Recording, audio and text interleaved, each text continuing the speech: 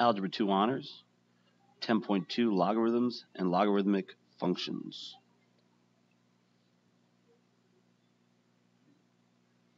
So, logarithms have been around for a while, and they're actually used a lot in mathematics, but they started out with this study of the universe, and, stars are 1 times 10 to the 9th or something, I don't even know, miles apart, and you got to multiply them, do all this nasty math with them.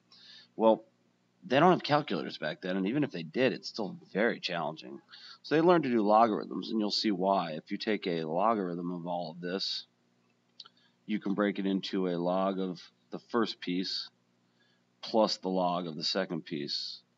We won't actually do that in this lesson, but we'll start to show you how they work, because they're complicated. They're a different way of thinking, and a lot of students freak out when they haven't seen this sort of thing before. John Napier was one of many inventors. He's one that gets a lot of credit for it. And his logarithms actually weren't polished. They were useful, but not 100% correct until he got some help from Frenchmen. John Napier was a Scottish noble. But anyway, he used them to multiply really big numbers. And the concept here is that if you can put something on a logarithmic scale, and sounds a really good example, you can actually compare things a lot easier than if you tried to say, oh, this has got an intensity of 10 to the 6th, 10 to the 10th, 10 to the 12th. People don't really get that. So you have a logarithmic scale where you have things like a pin dropping is 0 decibels. This is a decibel scale. And then you go up to 20 decibels. People say, oh, that's only 20 more. Well, no, it's actually 200 times more because it's 10 squared. 100 times more. 10 squared as opposed to 1. And that's a whisper. And I'll skip a couple. You get up to 10 to the 6th. And that's 60 decibels. You can notice that logarithms are closely related to exponents because they just work off of that. And that's conversation, just people talking. And so on and so on. You get up to the really, really crazy loud sounds, 10 to the 12th, 120 decibels, which is actually very damaging to the eardrums. That's a jet engine. That's why if you ever see people out working at airports, they are wearing headsets because they will go deaf. A lot of rock and roll bands have people with hearing problems, especially from the 70s and 60s, because they did not take care of their ears. They just, hey, I'll tough it out, and they permanently damage their hearing. It's one of many reasons when you're listening to music, don't play it too loud. Logarithms are very confusing, but just remember they're an inverse function of exponents. So we did this. Here's an exponential function. It goes up. To find the inverse of something, you simply say reflect it through the y equals x line. And that takes some getting used to. A lot of people can't do that. All right, so this is y equals log base a of x. And this is y equals a to the x. Call that the base. And it's the same over here. So that's nice. That's all the theory behind it. How do we actually apply it? By the way, notice the domain for logs. Your domain is only x is greater than 0. You cannot put a negative in a log. It causes problems, but we'll sort it out.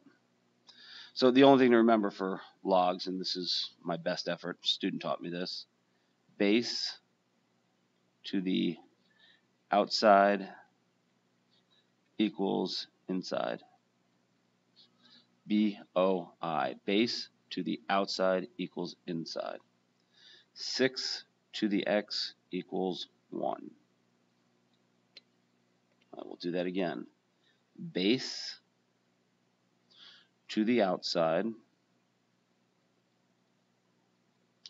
equals the inside. BOI. 6 to the x equals 1.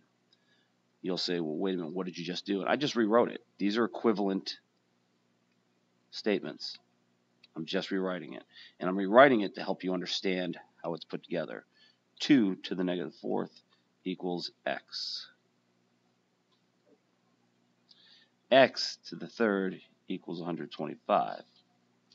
At this point, people say, oh, well, I can solve that. That's x equals 5. And that's the point. We're going to evaluate these.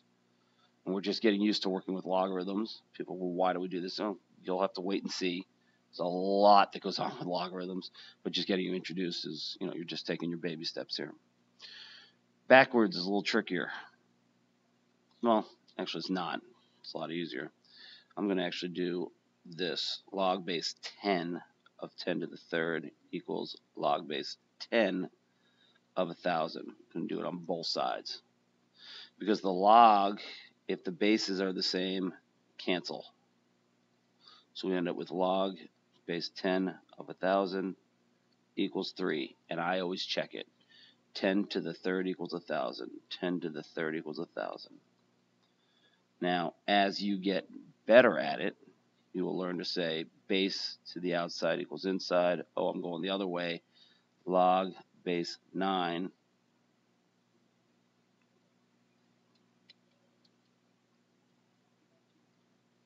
base to the outside equals inside.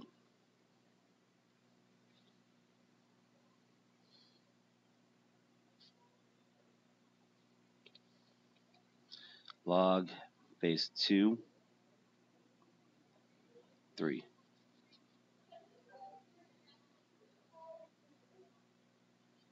Base to the outside equals inside. Base to the outside equals inside. So now I have you evaluate them. Always set them equal to a variable. It makes it easier. 2 to the x equals 64. Play with your calculator. Turns out x equals 6. 2 to the 6th equals 64. So this equals 6. 6 to the 8th equals y. Pardon me. 6 to the y equals 6 to the 8th. Therefore, y equals 8. Wait a minute. That's correct, by the way. I thought we said earlier log base 6 of 6 just cancels out. We could have just said y equals 8. Correct. You could have. There it is.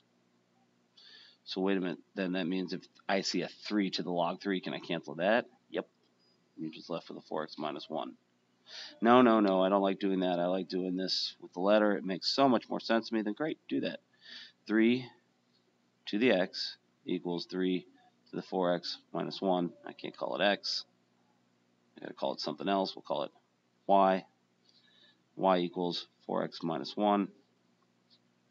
And that's just our answer. Remember, I just made up y to help me do the problem. That's it. Solve them. 4 to the 5 halves equals n. Well, 4 to the 1 half is 2. So that's the same as saying 2 to the 5th. N equals 32. I apologize for doing that so quickly. You will have to practice a lot. Inequalities are kind of a hassle. 5 to the second has to be less than x. I think. Maybe it's greater than. Tricky. 25 has to be less than x. X has to be greater than 25. I'm not so sure about that. Let me see. So let's make x has to be greater than 25. Let's make it 125. Let's see what happens. 5 log base 5 of 125. So I'm just going to work on the left side. Forget this for a second. Find out what it equals. 5 to the y equals 125. This equals 3. Is 3 less than 2? No. I got my sign backwards. X is less than 25. That's tricky. Yeah, it is. The inequality is a nightmare. Well, by the way, it can't be 0. So it's 0 is less than x is less than 25. I like to write everything in interval notation. So that's my answer. That's going to take some getting used to. 2 log base 5s. Get rid of them. What's left over? P squared minus 2 equals P. P squared minus P minus 2 equals 0. P minus 2, P minus 1, plus 1. Good. P equals 2 or negative 1. Extraneous.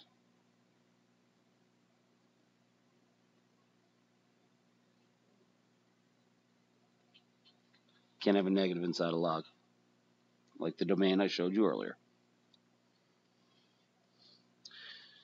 Log base 10, I just left with 3x minus 4 is less than x plus 6, 2x less than 10, x less than 5. Well, got to worry about that 0. X plus 6 has to be greater than 0. Can't equal 0. X has to be greater than negative 6. Well, that's not going to dominate, so I don't have to worry about that. 3x minus 4 has to be greater than 0. 3x has to be greater than 4. X has to be greater than 4/3. That will dominate. That tells me my answer is 4/3 to 5. And I would put a number in there and test it, because you can do log base 10, but that will work. Notice how confusing this is. It's a lot in one lesson.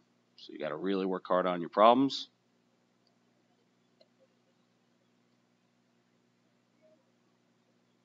Happy mathing.